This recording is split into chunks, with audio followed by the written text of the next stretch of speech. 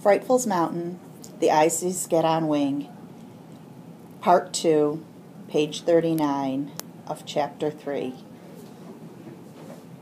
Duchess and Lady saw Frightful bring food to Drum, and set up such a screaming demand that Frightful picked up the rabbit and carried it above the eyrie. She dropped it to them. Chup watched her. Frightful saw the food fall onto the blazing star leaves and seed pods, then flew to a tall hemlock at the top of the cliff. Sitting among the lacy needles, the image of the one mountain among thousands, the one tree among millions, and Sam came to mind. She scanned the horizon for her home, then forgot it. Duchess now had her attention.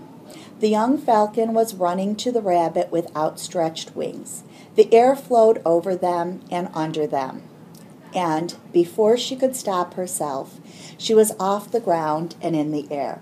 She flapped and sailed out over the red maples. High above them she stalled out and fell, landing in a treetop. Her wings spread across leaves and twigs. She hung there for a moment, her shiny legs dangling. One foot found a sturdy limb, and then the other. Awkwardly folding her wings to her body, Duchess stood upright on the tree limb and shook out her rumpled feathers. When she was comfortable, she looked around. Food, companions, and parents were out of reach. She must fly to survive. Meanwhile, Lady went over to the rabbit and stuffed herself. She napped in the noontime heat, opening her beak to pant and perspire. Upon awakening, she played with a feather, then a stick. Feeling restless, she stretched her wings. The air picked her up, and Lady was flying too. She flapped to the pine tree where the blue jays had nested, landed, and lost her balance.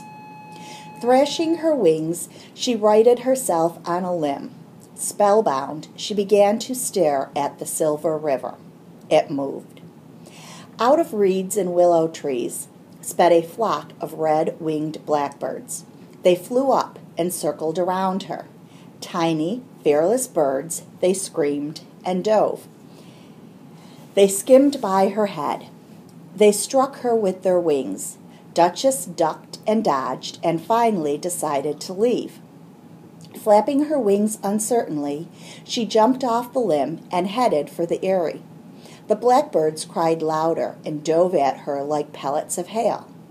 Not far from the cliff face, Duchess lost her lift and fell down through leaves and twigs. She came to rest on a royal fern. It bent under her weight and lowered her into the fern bed. The red-winged blackbirds could not see her and flew back to the reeds along the river. Duchess sat in peace, but also in fear.